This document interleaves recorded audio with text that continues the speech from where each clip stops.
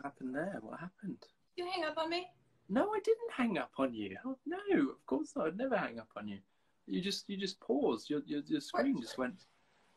Did I have a very funny face? No, you just I was like.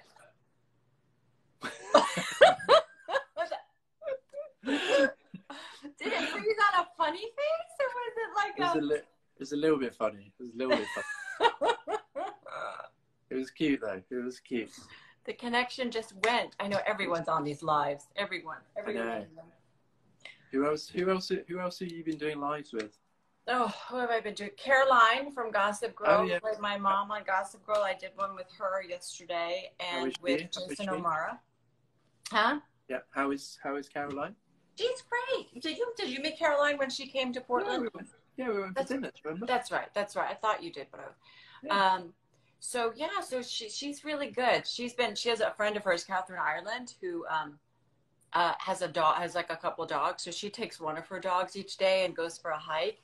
So she's been kind of the same, getting out in nature with the doggy and doing that, which just, it helps. I think it helps so much just to get out and get fresh air.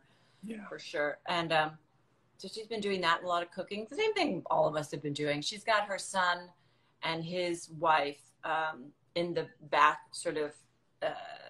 They have, like, she has a house, and then the back house is where they live, and they just adopted a puppy, an adorable puppy. It's like an Irish setter or something, so cute, some version of that, English Irish setter. And so they've been just, I mean, the videos of this puppy are so cute. I can't wait to see this puppy and your puppy and my puppy. So yeah, so she's good. She's been doing a lot of self-taping. Actually, she helped me with one. Yeah, that's fun. Yeah. Did she come over? I went to her house, and she wore gloves, and it was just, I mean, the whole thing was, I mean, I said we should be making a video of how we're doing this tape, because it's just, I mean, I still watch the videos from when we did ours in Portland. It's hilarious. That's the funniest self-tape I've ever done. Ever. Oh God, I think can't even remember what it was for, but it was just hilarious. Felt like you were the one who was auditioning for it. You know? Yeah, I was so impressed. What? I felt like you were the one who was auditioning for it. Your reading was more impressive than my acting. No, it was not. I was so impressed with your setup and how you had had this tripod, and you had. I was like, oh my God, this is so professional. You need to get a tripod. You need to get a tripod on Amazon. Yeah.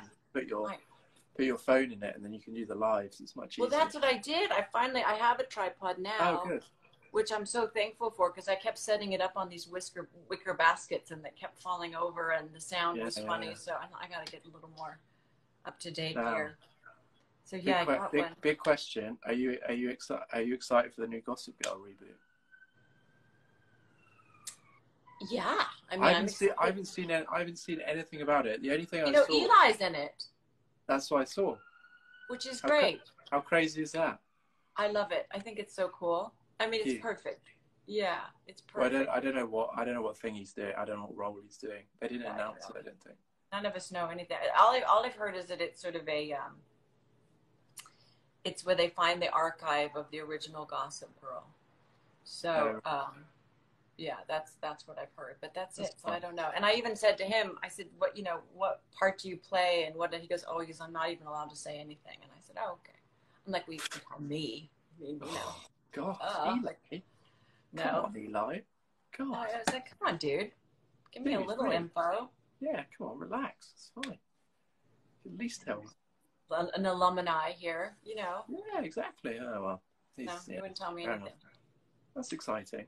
Yeah, so everything's just dead. I mean, everything's just quiet. Like, everything's just... Yeah.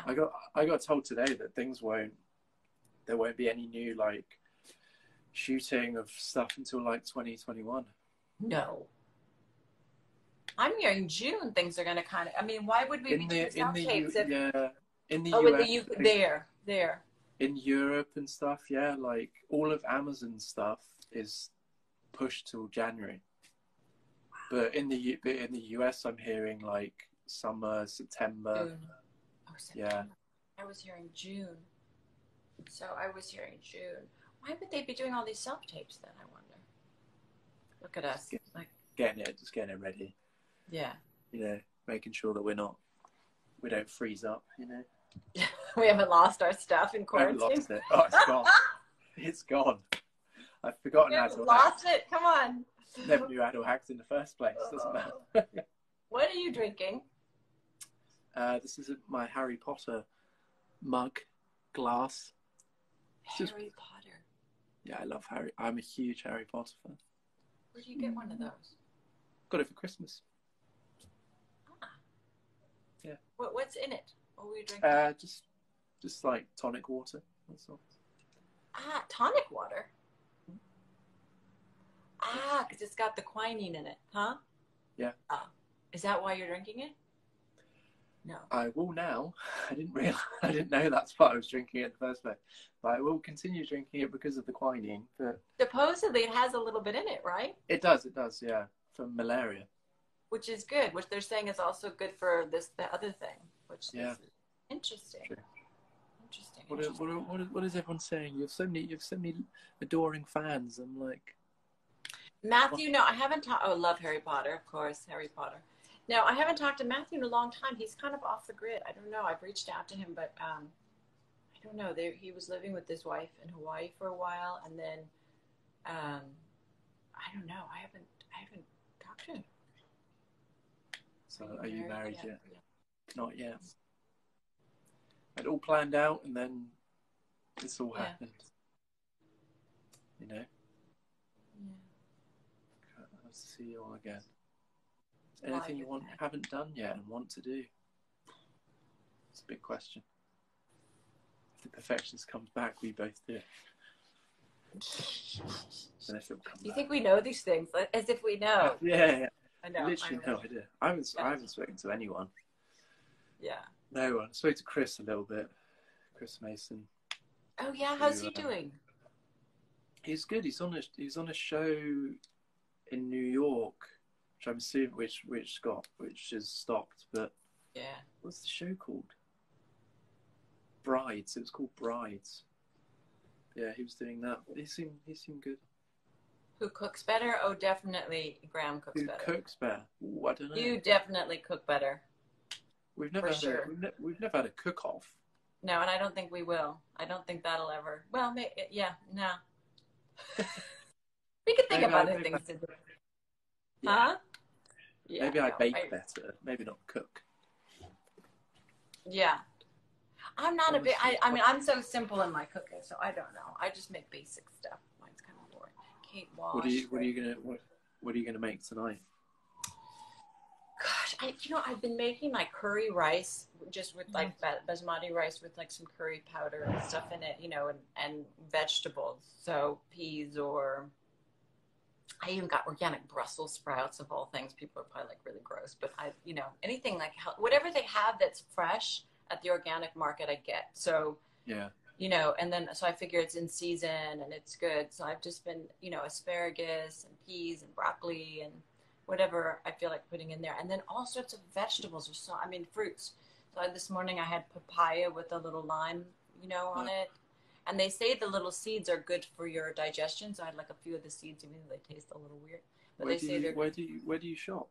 I usually go to Air One in LA. Oh, yeah. So Air One is probably the most. It's predominantly organic and sort of has the most beautiful fresh fruits and vegetables. So I go there, and then I make the doggies. I cook for the doggies or get them little marrow bones or something so they can do that. Yeah, fresh organic turkey and chicken and stuff for them. But they love that. They love it. They love it. So it's good. So what are you most grateful for right now? Somebody was asking this. Good question.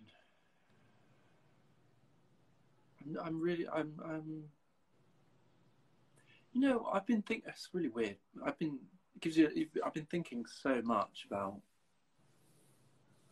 just like the past. I think, which is not always a good thing, but the past, yeah, because I was just thinking, like, I'm really, really grateful for.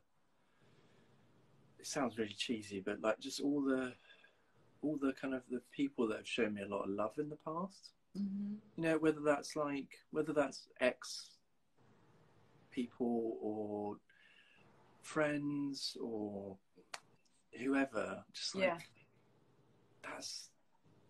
that's what it's all about, really, isn't it? Like, it's, you know, if you kind of if my life ended like tomorrow, hypothetically, I think that's the thing I would be most grateful for. You know, whether it was like just a day or whatever, just like just genuine love that you experience from people without them.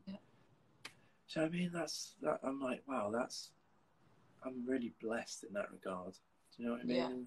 And even presently, just like being with my dad or speaking to friends, stuff like that. I mean, that's all that really matters, really, and that's what I'm really, really grateful for.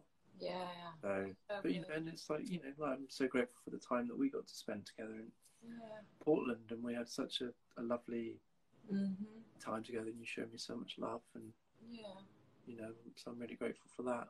But it's a very deep question, but no, it's beautiful because it's true. You know, it's so true when we get quiet and think about who we really authentically love and who really authentically loves us. You know, beyond all the whatever. It sort of becomes really apparent who's who. You know, in your world, for the, you know, good or bad, whatever. I think you're absolutely right, and what's important and where we really want to be and who we really want to spend time with and what we want to really spend time doing. I know. It's all that matters, really, isn't it? Like, even you know, if you talk about the perfectionists or whatever, or your experiences on set or whatever, I think I build up these things, you know, in terms of, oh, that's huge, like just being on set and being on a show is massive, and that's so cool.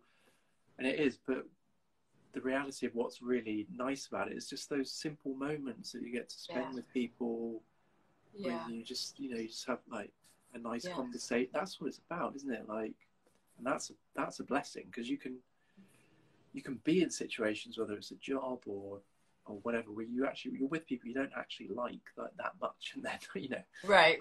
But to actually be around people that you like and show you love, and you know, such a huge thing, I think. You know, that's what I'm really grateful for. It's really made me think about that quite a lot. You know, but there's unexpected things too. You know, you're right, we kind of we make everything so important, when really what is important is our health. You know, obviously we're realizing that more and more now, just how you know, our health and the people that we love, and being able to get access to good food and water. I mean, there's so many basic things that I think we all get caught up in, and it's normal. I mean, look, it's a normal thing. It's sort of the pace of our society in which we're just trying to keep up with, you know. We don't need that much, really. We really don't. Like, I know. Got food, water, shelter, and that's it, really, isn't it? Like, so why do you think we aren't that way all the time? I think it's kind of, I hate to say it, but I think a large part of it is social media and kind of the world. We're in constant comparison to people, I think, and that's something I admire about you so much, is that you're very good at, well, you're so comfortable in your own skin and just who you are, and maybe that hasn't always been the case, but you are that person, you know. But for me personally, I'm, you know, constantly comparing myself to people, even if I don't. If I'm not consciously doing it. So I think that's it, you know, and like you're always seeing like what someone else has got, or like, oh, I would really like that, or, you know, or their circumstances are better than mine. When I wonder where that comes from within us. I think it's quite I think it's a tribal thing, you know. If you think back to like when we were cave people, you know, like we basically are again.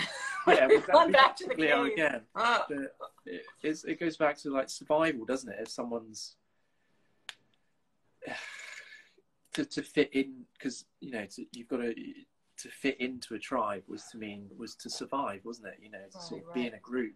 And I think it's such a basic animalistic thing that we have within us. But so that's something that I'm just trying to do is like just strip it all back and just kind of be just comfortable in one's own skin, and just no one's life is better than anyone else's. You know, we're all just we're all doing our own thing. We're all beautiful in our own way, and you know, it's a good thing. It's a good thing to take into the future when this does all go back to normal. You know, sort of make you realize to go within a bit and empower ourselves. You know. Yeah, but you're so good at that. You know, you just. No, but it takes time. I think it takes time to sort of be realized, because you've compared enough, or you've tried to be certain ways that aren't really authentic to yourself. You know, you try out different things. Yeah, those things pause. Okay, that's Helena calling in. I'll call her. It paused again. The kids. You're the funny face again. Oh, did I freeze with that? Yeah, you were. But yeah, you do this. It takes a while, you know. It takes a while, and you realize there's something so beyond. It's just, you know, you want to feel good, and there's no way. There's always going to be someone with something different, right? But that's sort of the beauty of life. But there will never ever be another Graham, ever, in this world. So, you know, it's like there'll never be another anything. So it's really about your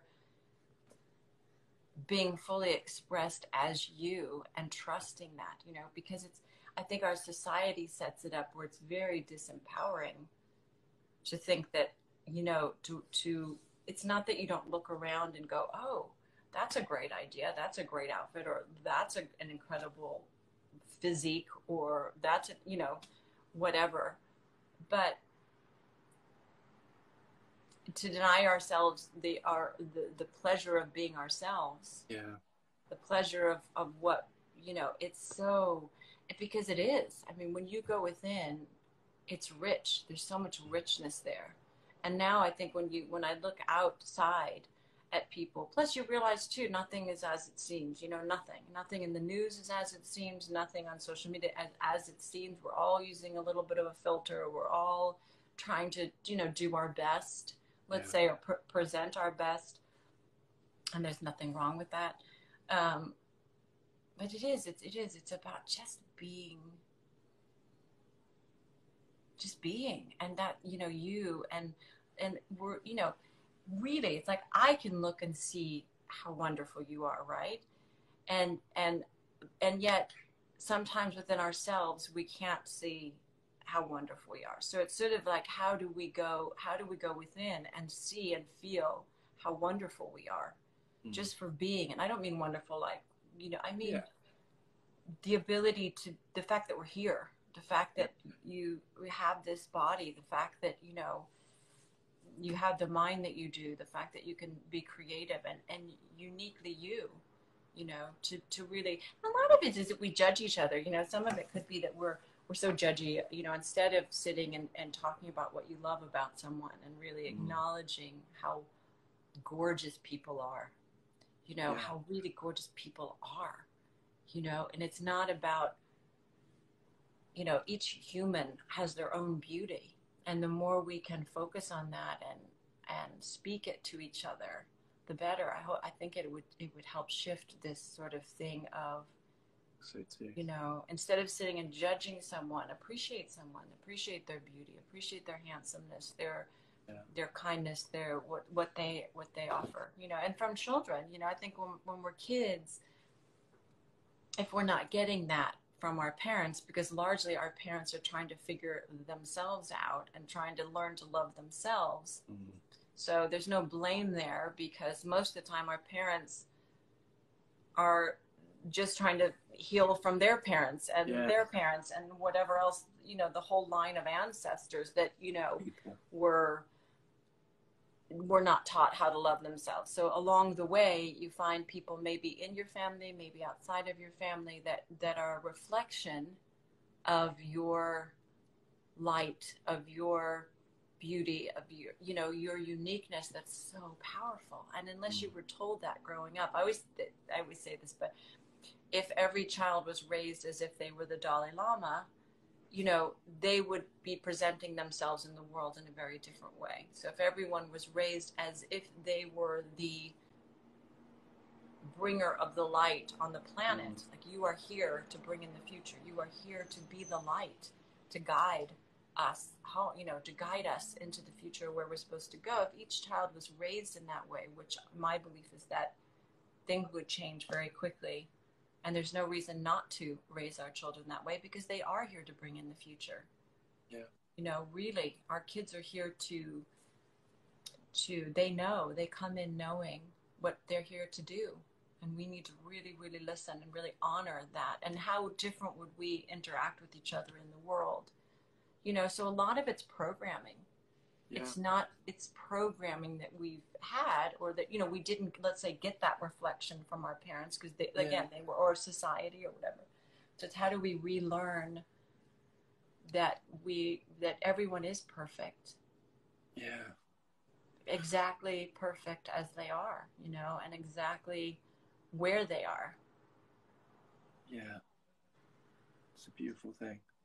Yeah. It's a vulnerable thing, I think, as well. Totally. Well, that's part of your beauty, is your vulnerability. Truly. So beautiful. So beautiful. I can't. You know what? It's a good thing. I appreciate you saying that, because I spent so long, like saying, programming. I spent so long. I'm a very sensitive person, and I can't hide it. I can't hide it anymore. But I spent so long trying to hide it because I thought that's what would get me accepted into society. But it's probably it's a very male thing, I think, you know, to sort of put up these walls and sort of, you know, be the breadwinner or whatever, or, you know, be masculine or something like that. But, you know, and the programming, and like you were saying, it's just so long I just try and hide it, and all it does is manifest manifests its way out of you in sort of very toxic ways. But, you know, that's something I've really tried to embrace, I think, only in the last few years. It's kind of my own vulnerability and my own, because it's have you read, there's a book, Brené Brown, the Power of Vulnerability? I haven't read it. It's quite a famous book, quite a well-known book, but it's a beautiful book, and it just talks about the power of vulnerability and stuff like this, and about, you know, I think when we're vulnerable in front of people, like those nice moments I was talking about before, those really true moments is when we are able to be vulnerable in front of people, and I think that unconsciously lets other people be vulnerable themselves. You know, do you know what I mean? Like if you let your own light shine through, like you say, it unconsciously gives other people permission to do the same, because it's such a brave thing in and of itself to just let all the guards down, just be yourself, just be present in all its ugliness, or, you know, in all its, and like, its beauty. It actually is what's beautiful. It is where the beauty is. It's not in the covering up. No, it's not. No. But we think it is. And sometimes it takes years, 20, 30, you know, it takes a lifetime sometimes. So, you know, that's everyone's journey, isn't it? That's kind of it. Well, it's what is so, so beautiful about you. It really is. And it's, you know, people, you know, what you realize is it's sexy, it's powerful, it's radiant, it's all those things, you know. It's the opposite. We think it's by being all these other ways, or trying to be sexy, or trying, you know, or doing all these things. And really, and I think that's a lot too, is as you get on with your life, you realize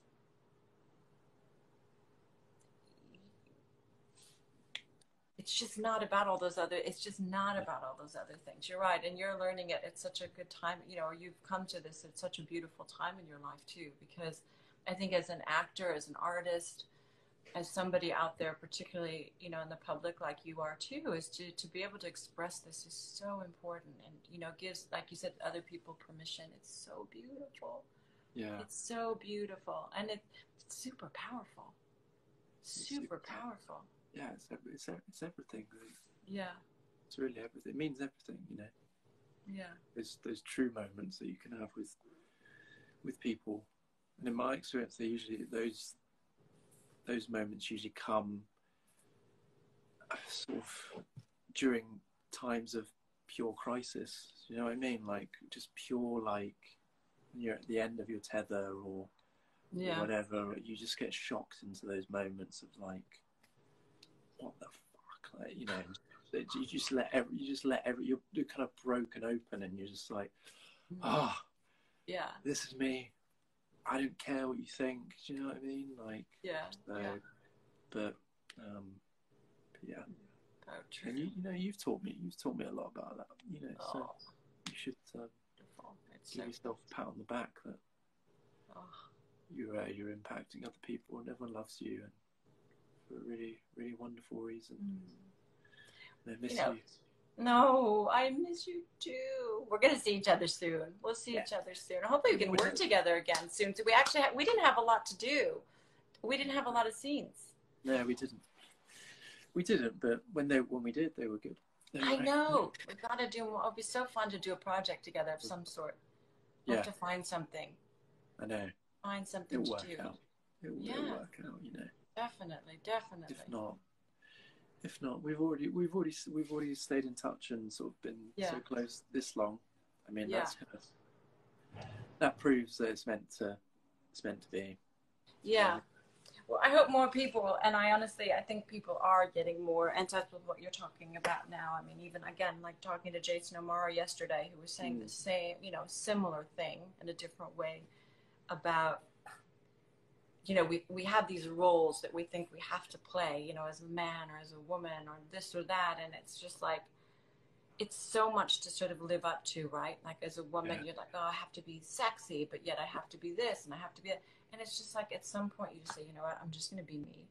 And the right people will align with me who are supposed to be with me. Because if I'm being something I'm not, then I'm going to attract someone who thinks that's who I am. It's not. And eventually you're going to find out that I wear Birkenstocks and, you know, I get lip waxes and, you know, sorry, you're going to find out. So you may as well just be like, I'm wearing Birkenstocks now.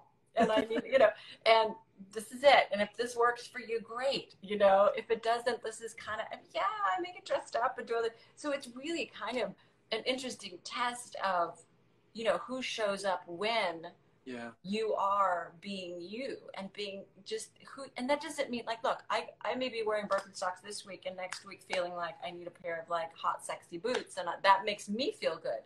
But it's like all the different sides of us and being expressed in those ways that are just like, this is who I am, this is how I'm feeling. And to have a reflection of someone to say, cool, I love all of it. I love the whole situation and however it gets expressed because I love what's inside of you, you know? So whether you're in Birkenstocks or you're in hot boots or you're whatever, or you're in this mood or you're in that mood, the essence of you is what I love.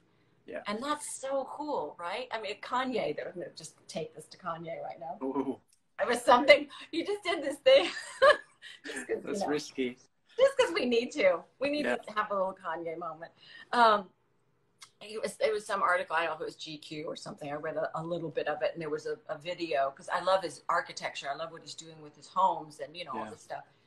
And he said in this interview about Kim, you know, that, like, look, I just love her. You know, I love her whether she's doing a booty thing on her Instagram. I love her when she's being a mom. I love her with no makeup. I love her when she's hot, when she's being, it was so beautiful. In other words, this is who I married. You know, I'm not going to try to change how she chooses to express herself. I think that's a lot of it, is this acceptance of ourselves, acceptance of the other person, the ability to say, I have no desire to change anything about you. None. Yeah. And, you know, the important thing is that I focus on what needs to be healed in myself so that I can be a better reflection for you. That's the real gift to someone, is saying, I don't require you for my happiness. I don't require you to be something for me that I need to be for myself. That doesn't mean you don't make me happy, that you don't bring me joy, because you do. But it's not like it's reliant upon you. Exactly. Like, right. So it's because then you're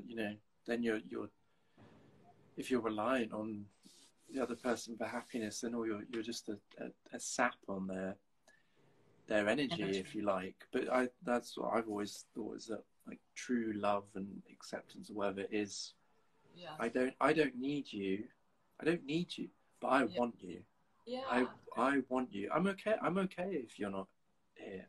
You know, I'll survive. Like, I'm okay within myself, but I really want you. Do you know what I mean? Like, yes.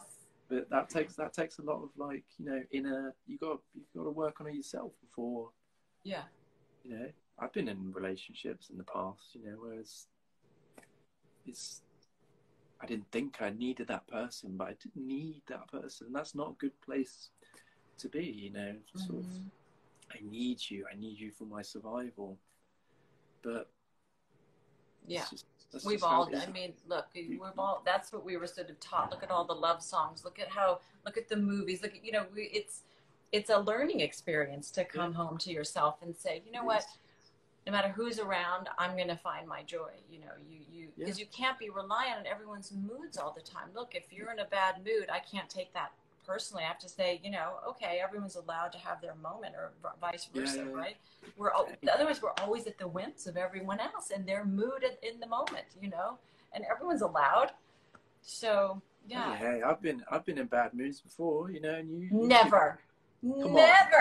There've been more than a few where I've been impossible to speak to. But you've just let me be, and then I come back. You know, it's normal. It's normal. It's part of the journey, isn't it? Which is the beautiful thing. Yeah, let each other be, and go focus on your own, you know, your own healing and your own finding yourself and finding what makes you happy. For sure. Yeah. Okay, my darling. I love you. But you go. This is so good. This is so fun. Tell your father happy birthday. I will. And please, can we do this again when Lily's home?